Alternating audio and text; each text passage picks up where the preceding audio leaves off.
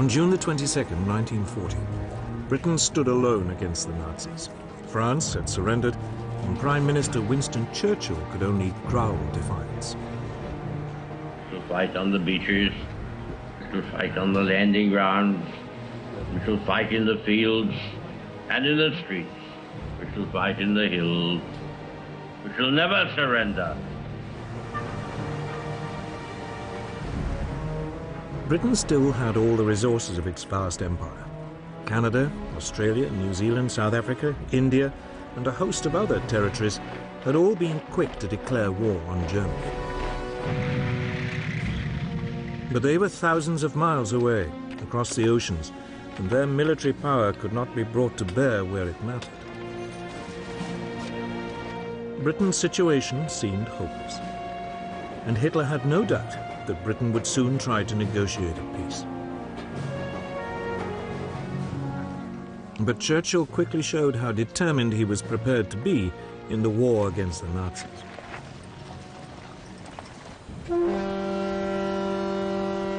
A powerful squadron of 2 French battleships and 2 battle cruisers was lying in the port of Mers el Kebir in French North Africa. If the French ships fell into German hands, the British Navy's position in the Mediterranean would become impossible.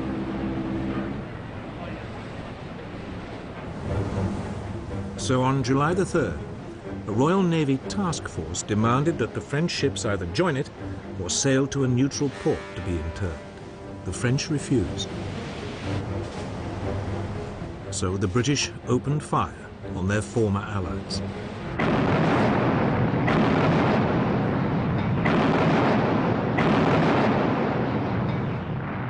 They destroyed or severely damaged 3 of the battleships. Almost 1,300 French sailors were killed. But Churchill's ruthlessness didn't seem to impress Hitler. On July the 19th, he returned in triumph to Berlin and was greeted by more than 1 million people. That day, he made a speech in the Reichstag, the German parliament, offering peace terms to Britain. His offer seemed generous. Britain could keep its empire. In return, Hitler wanted a free hand in Europe.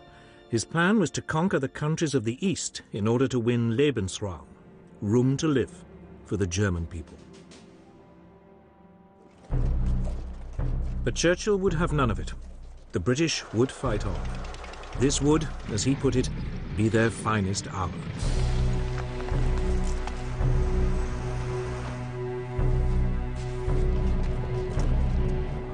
Churchill's defiance was immensely popular. King George VI wrote in his diary, "Personally, I feel happier now that we have no more allies to be polite to and to pamper."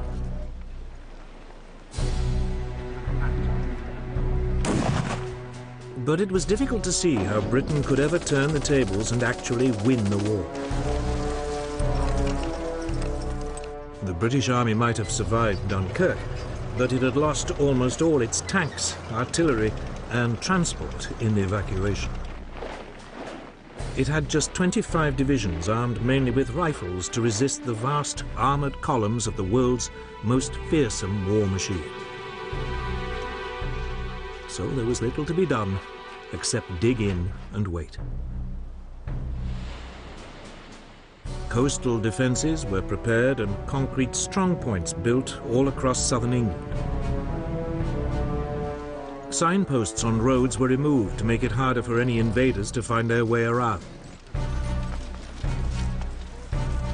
Large open areas were littered with obstacles to deter airborne troops.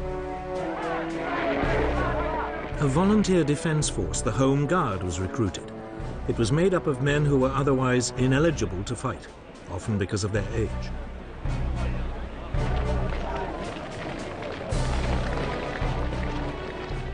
By the end of June 1940, almost 1.5 million volunteers had signed up. But there were few weapons with which to arm them. Hitler, meanwhile, was getting on with his invasion plans, codenamed Operation Sea Lion.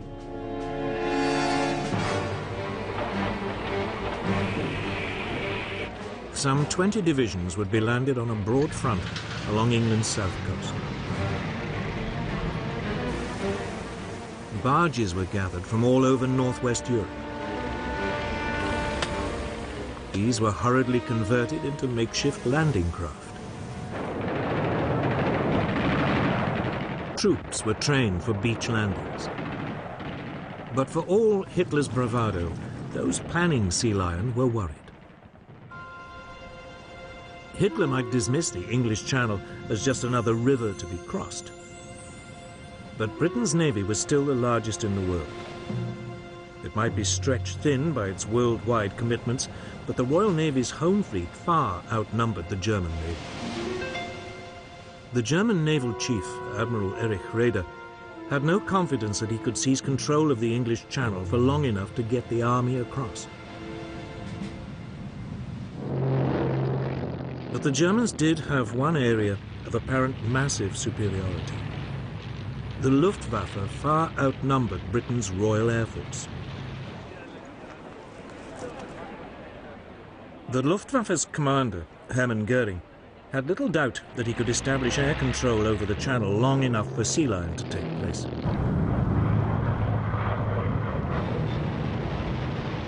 On July the 10th, the Luftwaffe began attacking shipping in the Channel.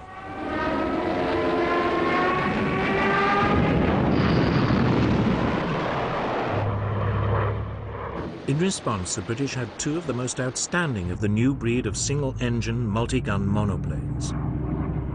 The Supermarine Spitfire and the Hawker Hurricane.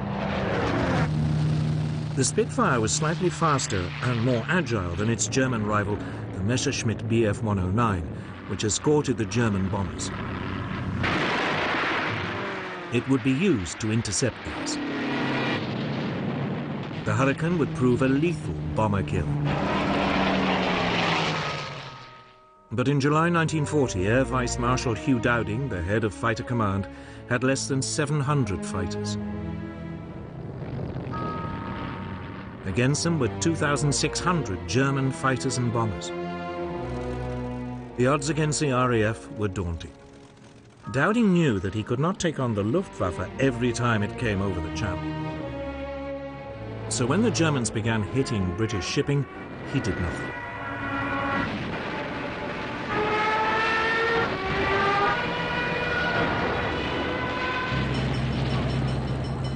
Instead, he would only use the RAF to stop the Luftwaffe from establishing the air supremacy needed for invasion. So he would only take on its big attacks. To help him, the British had one crucial innovation: radar.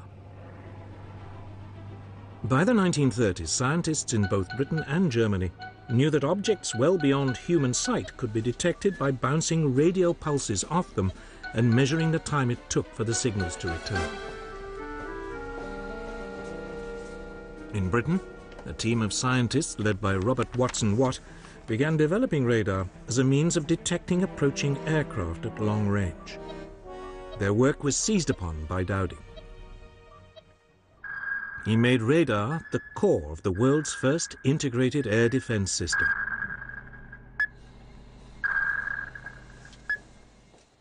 Known as Chain Home, this was a string of 21 300-foot-tall radar masts sited along the south and east coasts of Britain.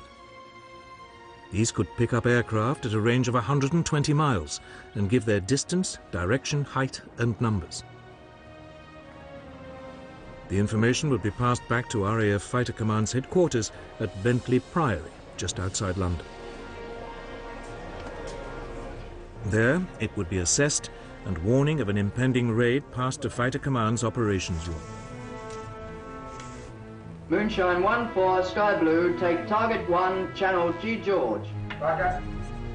Controllers would then alert the nearest RAF airfields and scramble the necessary number of fighters. The question was, would radar make up for Germany's massive superiority in numbers? The stage was now set for what would become known as the Battle of Britain.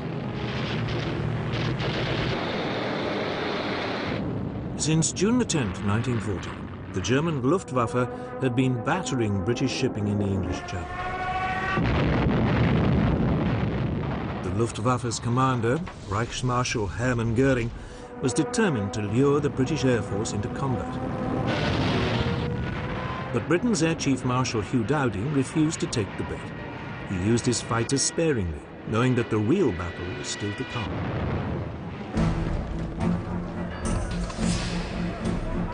As this first phase of the Battle of Britain began, the Luftwaffe had a massive superiority in numbers. It had 1,100 single-engine fighters available to the Royal Air Force's 700. Almost all the German fighters were the excellent Messerschmitt Bf 109E, with a top speed of around 350 miles an hour. About two-thirds of the British fighters were Hawker Hurricanes, slower than the 109s but more agile. The remainder were Supermarine Spitfires, with a top speed similar to the 109s.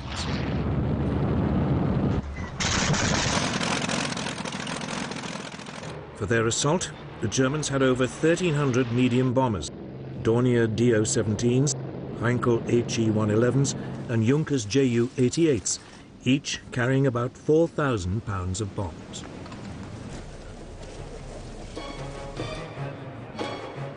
Göring selected August the 13th as Adlertag, Eagle Day, for the start of his main assault.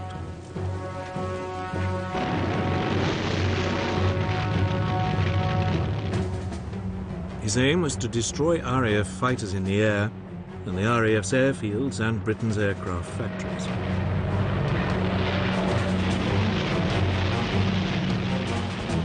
Softening up attacks were made the day before. These concentrated on the airfields and the radar towers along the south coast.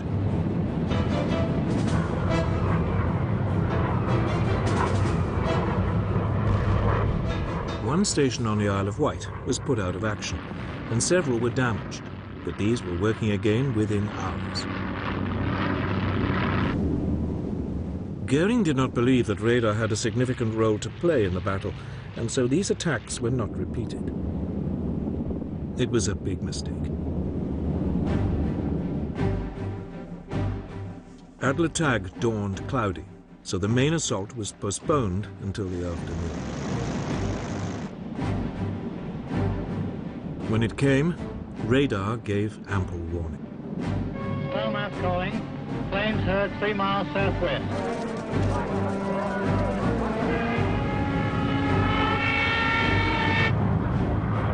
Nonetheless, most of the RAF airfields in the south were hammered.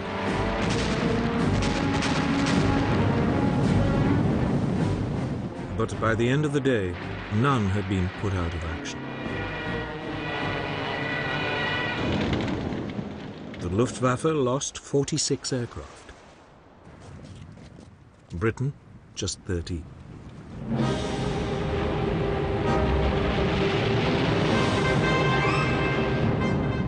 The Luftwaffe mounted its largest attack of the whole battle on August the 15th.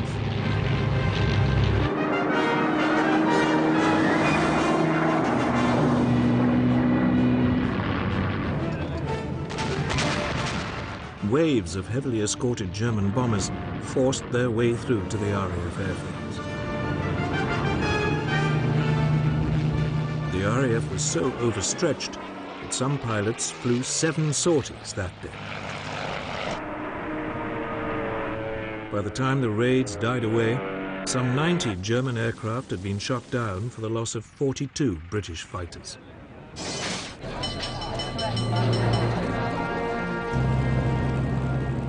The battle continued with equal ferocity over the next few days.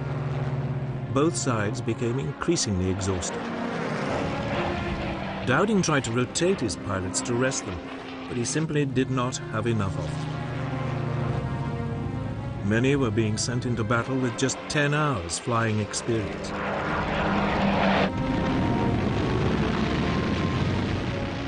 The Luftwaffe was suffering too.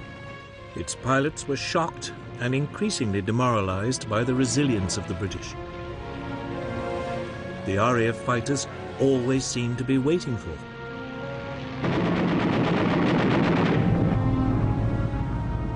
As the fighting wore on for 12 solid days, the British losses began to creep up to match those of the Germans. The Royal Air Force was close to breaking. To turn the screw, Goering began using his bombers to attack at night as well. But this decision had an unexpected outcome. On the night of August the 24th, a flight of Heinkel bombers lost its way and bombed the city of London.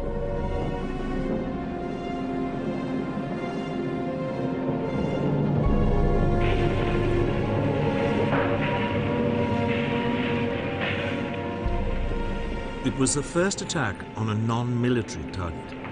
The next night, 81 British bombers responded by raiding Berlin.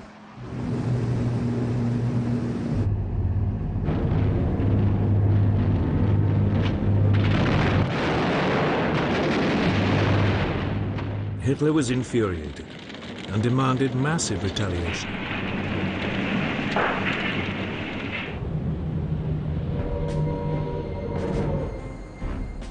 This came on the evening of September the 7th. German bombers attacked the London docks and surrounding areas. More than 450 people died and thousands of homes were destroyed. But in fact, this was Goering's second crucial mistake.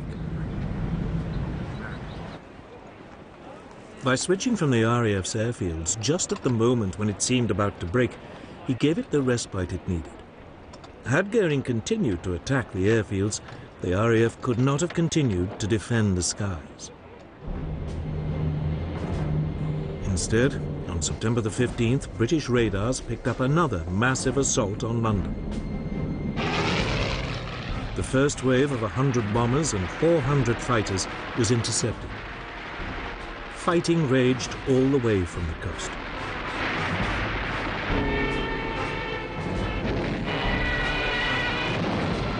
In the afternoon, another fleet of 150 bombers renewed the attack. Winston Churchill was at Fighter Command headquarters that day. After he heard controllers calling in reinforcements from neighboring groups, he asked, "What other reserves have we got?" The reply was, "There are none."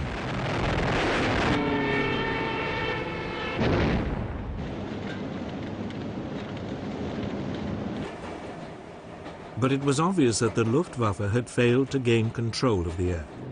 And on September the 17th, Hitler postponed Operation Sea Lion. The Battle of Britain did not really end, it died away. Hitler now tried a new tactic. By October the 5th, the daylight raids stopped, and the Germans concentrated on bombing Britain's cities by night. This was a so-called blitz. London was attacked every night but one, up to November the 12th. On November the 10th, the centre of the city of Coventry was obliterated.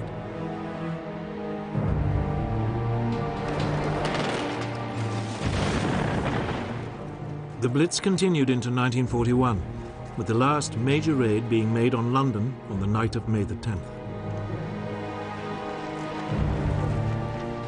More than 50,000 civilians were killed in the Blitz, but there was never any question of Britain cracking.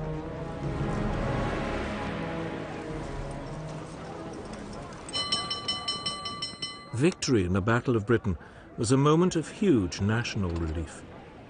Pilots had come from all over the empire to join the RAF, and from countries occupied by the Nazis like Poland and Czechoslovakia. Churchill summed up the nation's gratitude. Never in the field of human conflict was so much owed by so many to so few. But for Hitler, this was no more than an irritating setback. Britain, he was convinced, could never be a serious threat. So he now turned to Eastern Europe. For Britain, there was now a chance to rebuild with a view one day to taking the fight to the enemy. But to do that, Churchill would need help.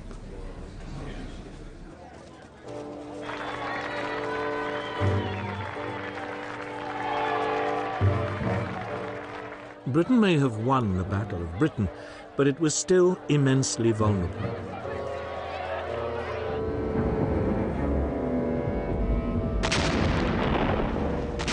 Night after night, its cities were hammered by the Nazis' blitz.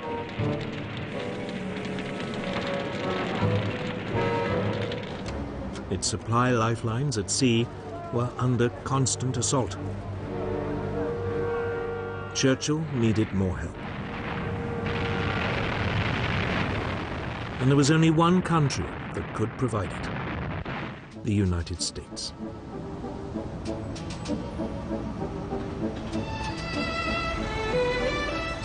By 1940, the US had recovered from the Great Depression and the economy was booming again. It had immense reserves of manpower and unrivaled industrial strength. But the people of the United States were utterly opposed to becoming involved yet again in Europe's wars. In July 1940, a poll showed that only 8% of them were willing to enter the war. Undeterred, Churchill lobbied the US President, Franklin Delano Roosevelt. Roosevelt had long admired Churchill for his outspokenly anti-Nazi views, and the two men shared an interest in naval affairs. Roosevelt had been Undersecretary for the US Navy in 1917. After he became president, Roosevelt kept in touch with Churchill. The two began a correspondence, Churchill signing himself former naval person. For all his avuncular image, Roosevelt had no illusions that German aggression would one day suck America into the war. So he began the long job of preparing American public opinion. I am a pacifist, but I believe you and I will act together to protect and to defend our science, our culture, our American freedom, and our civilization. In July 1940, he got approval for a massive expansion of the US Navy, including the building of 6 large battleships and a new class of aircraft carriers. The following month, Congress agreed that the National Guard and other reserves should be called up for 1 year's active duty. And in September, the large expansion of the 150,000-strong US Army was agreed, a limited number of conscripts being chosen by lottery. The first number drawn by the Secretary of War is serial number 158. That same month, Roosevelt announced a deal under which the US would supply Britain with 50 World War I destroyers in return for 99-year leases on bases in Newfoundland and the Caribbean. The British Navy, desperate for more escorts to fight the U-boats, began taking them over within days of the deal being signed. The clearest sign that Roosevelt was slowly winning the argument came in the November 1940 presidential election, when he convincingly defeated the isolationist Wendell Willkie with 27 million votes to 22 million.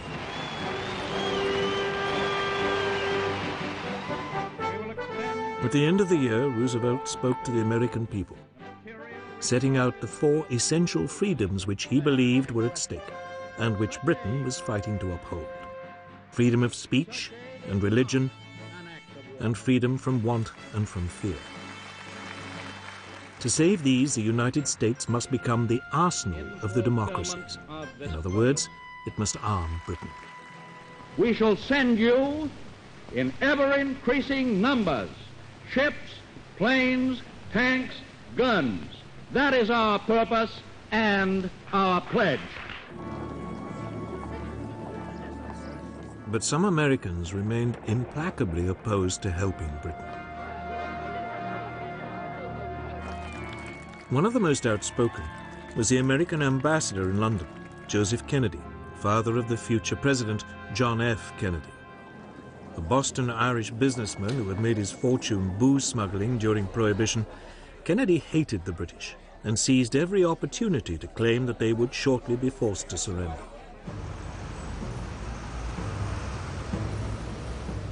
However, Kennedy's virulence was counterbalanced by the growing admiration many Americans felt for the bravery shown by the British people during the Blitz. In particular, the broadcasts by the CBS London correspondent Ed Murrow helped to change public opinion.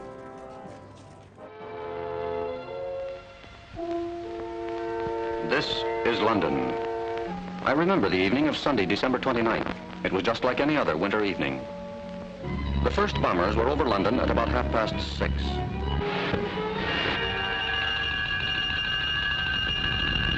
Soon the fires hissed from the top-story windows. Hitler once boasted, "I will rub out their cities." This is what he meant.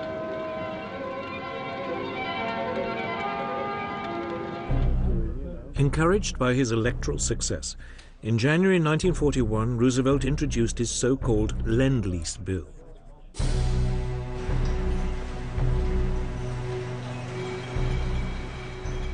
The United States would supply weapons and war material to Britain and China, which was still struggling desperately against the invading Japanese. Payment would be delayed.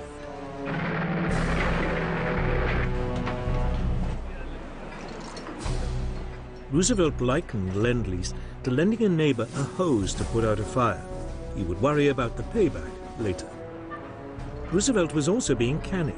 It also meant that, unlike in 1917, if America had to enter the war, it already would have a substantial weapons industry. American war preparations didn't end there. Roosevelt secretly authorized U.S. military staffs to discuss a common strategy with the British should America enter the war. By April 1941, he felt confident enough to take another step to help Britain at sea. He greatly extended the Pan-American Security Zone, the area within which U.S. warships would protect U.S. merchant vessels.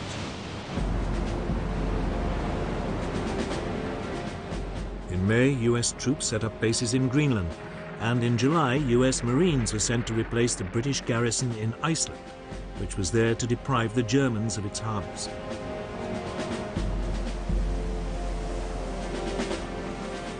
The U.S. Navy also began providing limited convoy escorts, particularly for U.S. ships carrying Lend-Lease materials.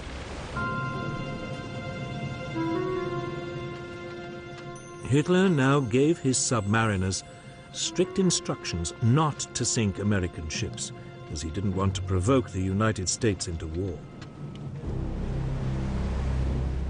But inevitably, there were clashes. On September the 4th, 1941, a British aircraft attacked a German submarine. Thinking that the strike had come from the nearby U.S. destroyer Greer, the U-boat fired a torpedo at it. The Greer responded with depth charges, and there was a running battle which lasted 3 hours.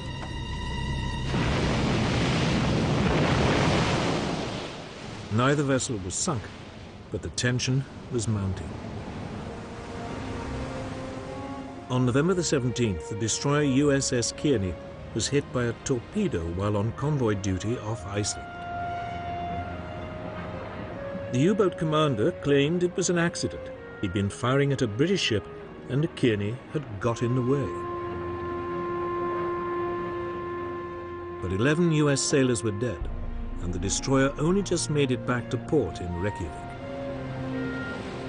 Roosevelt protested, and the US press was outraged. However, the American public remained resolutely opposed to going to war.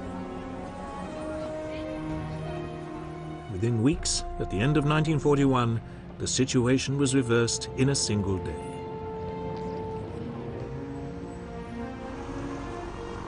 But in the meantime, Britain would have to fight on alone.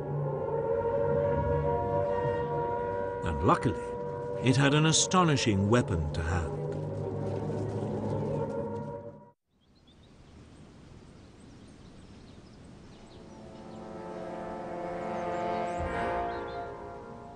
It looks like just another mansion in the English countryside, a bit run down.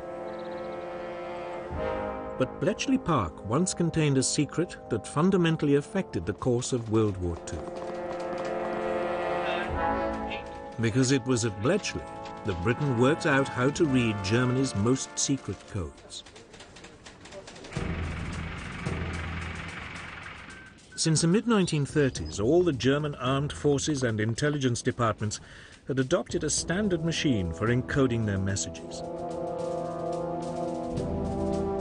The cipher machine E, better known as Enigma. It was developed in the early 1920s as a handy tool for businessmen to keep commercial messages secret.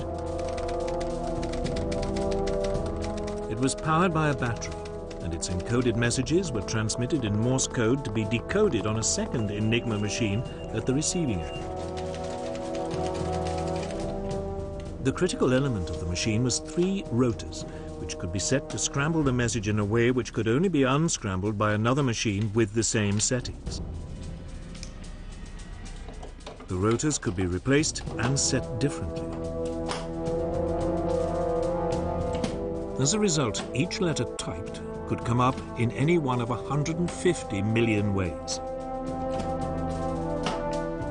Given the almost infinite number of settings, it was not surprising that the Germans remained convinced throughout the war that Enigma was uncrackable.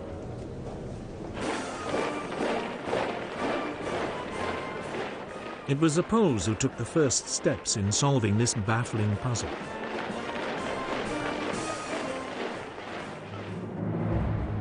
They knew of the existence of the Enigma machine and assembled a team of top mathematicians to crack it. Marian Rejewski, Jerzy Rojicki, and Henry Zegalski. But the team could not decipher messages without knowing the internal wiring of the rotors. The solution was supplied by French intelligence, which sent its Polish allies material gathered by a spy in the German army's cipher department. Amongst this was an Enigma manual. The Poles were able to reconstruct an Enigma machine and began laboriously decoding messages.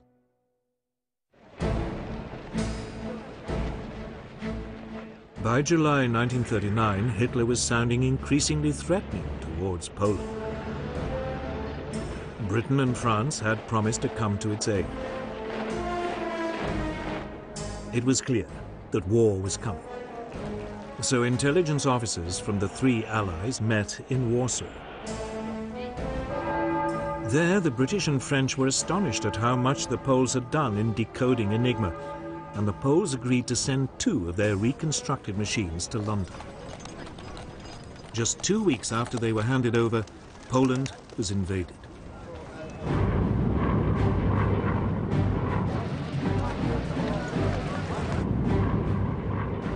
By the time Poland fell to the Germans, the Polish cryptographers had destroyed all evidence of their work on Enigma. Some were captured and tortured, but none revealed what they'd been up to.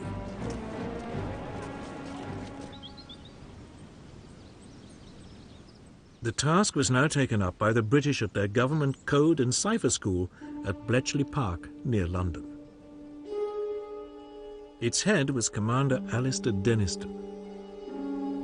Denniston recruited a strange collection of mathematicians, chess masters, and crossword puzzle experts to continue the decoding.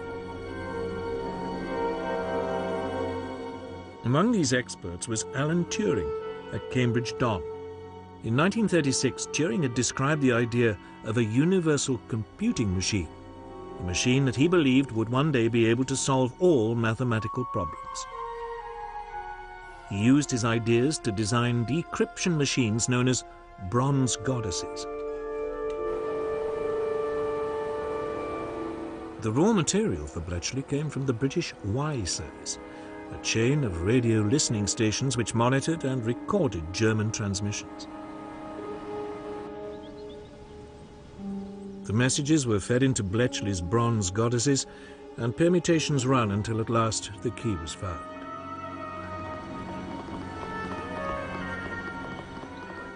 Once a message had been decrypted, it was translated, analyzed, and passed on to the appropriate authority. From the moment he became Prime Minister and learned of Bletchley's work, Winston Churchill understood its extraordinary importance. He referred to Bletchley's output as his ultra-secret information, and Ultra became its code name.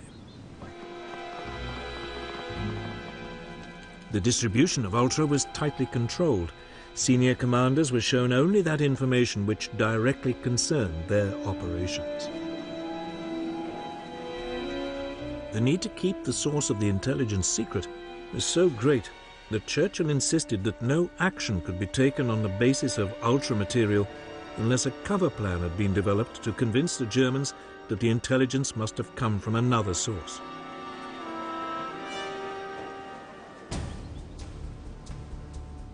The third critical element of the Bletchley operation, after decoding and assessing the material, was keeping control of it.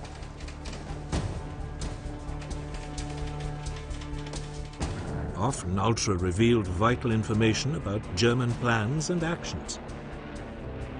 News of forthcoming attacks and other intelligence was filed away in a massive card index system. This was constantly mined for answers to questions great and small.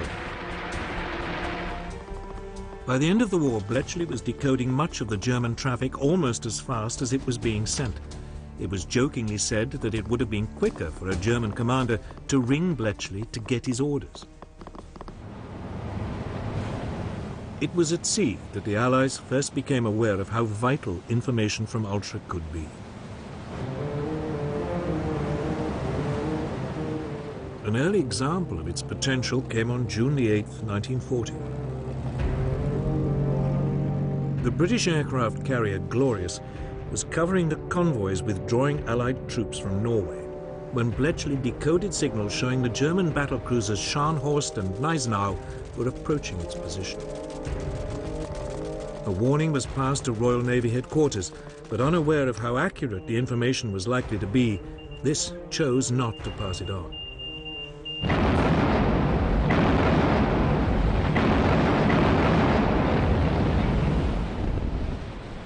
The Glorious was intercepted and sunk. The British Navy had learned the hard way just how important the new source of intelligence could be. It was not a mistake it would make again.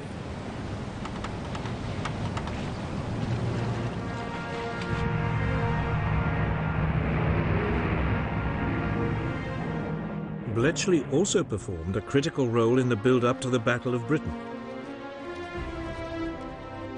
It had provided a clear picture of the Luftwaffe's order of battle and the overall strategy being adopted by its leader, Hermann Goering.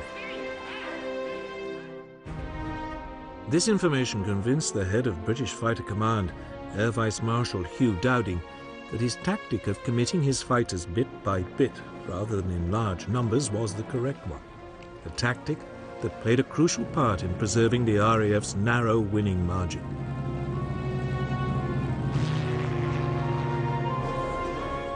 As Britain continued its lonely fight into 1941, it had at last found a way of fighting back. Bletchley Park was ready for action. The major breakthroughs had been made, the systems for exploiting them put in place and well tested. In the coming years, Ultra and the work of Bletchley Park would prove vital to the Allied successes. But as the Battle of Britain and the Blitz ground on, these were still a long way off.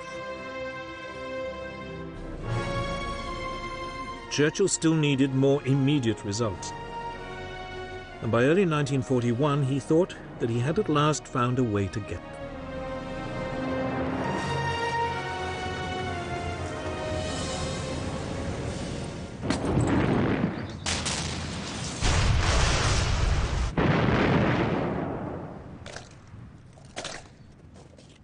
Nazi Germany might now control most of Western Europe, but Britain's Prime Minister, Winston Churchill now decided to take the war to the Germans. We shall not flinch from the supreme trial. All will come right out of the depths. Even before France had surrendered, he was looking for ways of striking back and of keeping resistance alive in the countries which had been overrun.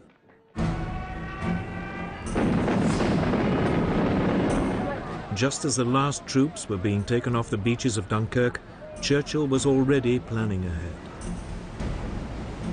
He wrote to his chiefs of staff demanding the formation of raiding forces which could attack the coasts of occupied Europe. Within a few days, a call for volunteers had been circulated to create a force of 5,000 men. They were to be called commandos, after the highly mobile Boer units which had fought the British for 3 years in South Africa at the turn of the century. 10 commando units, each of 500 men, were set up. They began practicing attacks from the sea.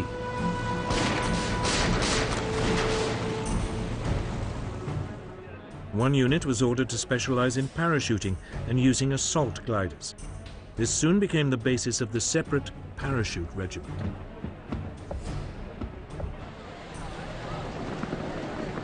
Admiral Sir Roger Keyes was appointed Director of Combined Operations. Churchill instructed him to prepare to mount 3 major raids as soon as the threat of an invasion of Britain had passed. One of Keyes' first tasks was to develop ships which could land his new troops. 3 cross-channel ferries were converted so as to carry landing craft.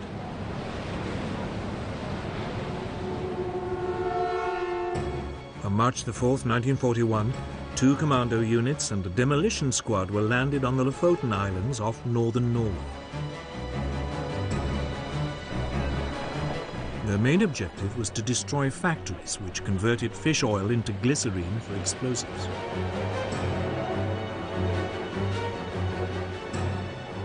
The commandos achieved total surprise and landed without a shot being fired. A German armed trawler in the harbour was seized. They quickly destroyed the factories and the fish oil tanks.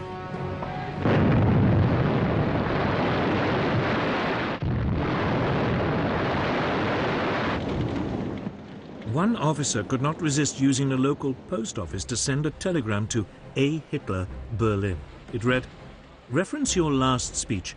I thought you said that wherever British troops land on the continent of Europe, German soldiers will face them. Well, where are they?" The commandos then rounded up 60 Norwegian collaborators and 225 German prisoners before returning without any losses. With them, they also took 115 Norwegian volunteers. These would then join the Free Norwegian Forces in Britain.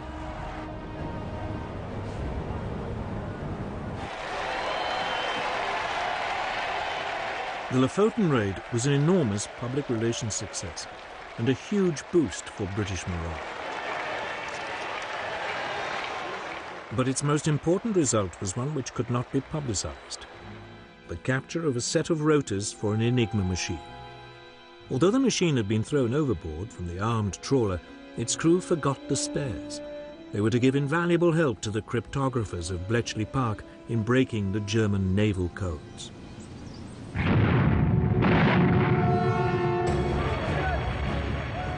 Then in December 1941, 4 commando units landed at the Norwegian port of Vagsø and were immediately involved in heavy fighting.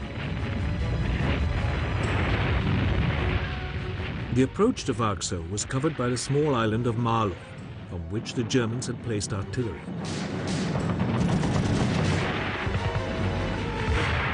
This was quickly overrun, but across the water in Vagsø, the fighting was intense.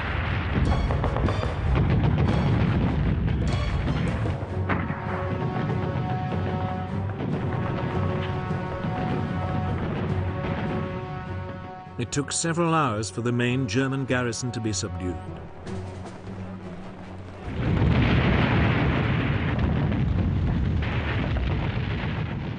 The commandos then blew up several factories and sank 8 ships before withdrawing.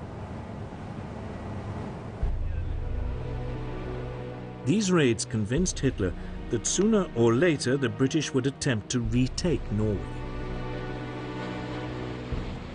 So for the remaining 4 years of the war, he kept some 250,000 troops there. Troops which might have proved vital on other fronts. But effective as they were, commando raids were not enough to stop the Nazis. Churchill needed other ways to hurt them, so he focused on the resistance movements in the occupied countries.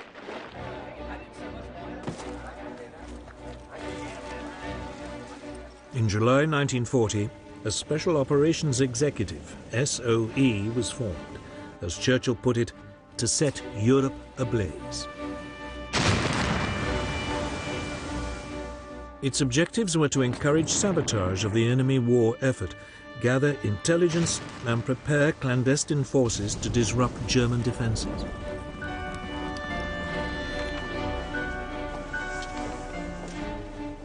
The bulk of SOE's activities centered on France. Soon agents were recruited in Britain to build up and coordinate the French resistance networks. Radio operators and couriers were also trained to support them.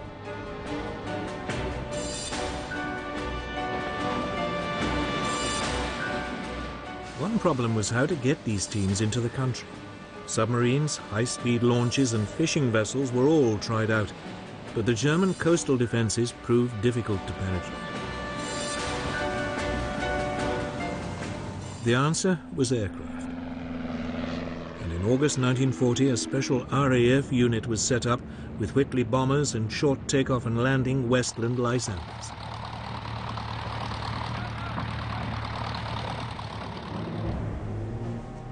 Agents and equipment were either parachuted in from the bombers or flown in and brought out by the Lysanders.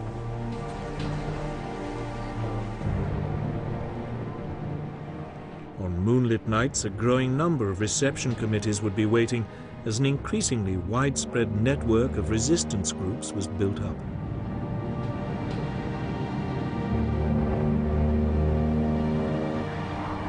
But all the while, they were hunted by an increasingly sophisticated German counter-espionage system. This used direction-finding equipment to locate hidden radios and double agents to infiltrate networks. The work of SOE agents was desperately perilous, and their life expectancy short. The slightest lapse in concentration might betray them to the Gestapo. Many suffered torture and death. But Churchill was sure it was worth it. Keeping resistance alive in the occupied countries gave hope to millions that liberation would eventually come.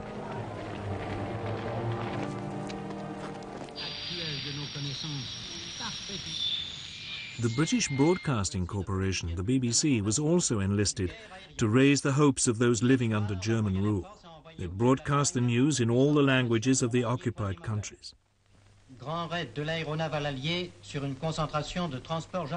The German penalty for listening to these bulletins was death. But people tuned in regardless. The BBC also played a crucial role in transmitting coded messages to resistance groups. These always came after the 9 o'clock news. Message très important pour le chef de Gaël. Attention, il va pleuvoir bougrement ce soir. For the peoples of occupied Europe, the prospect of liberation might only be a distant dream, but in the middle of 1941 it suddenly became more likely. For by then, Britain was no longer alone in fighting Nazism. It had gained a massive ally, but it wasn't America, which Churchill had assiduously been courting. It was the Soviet Union.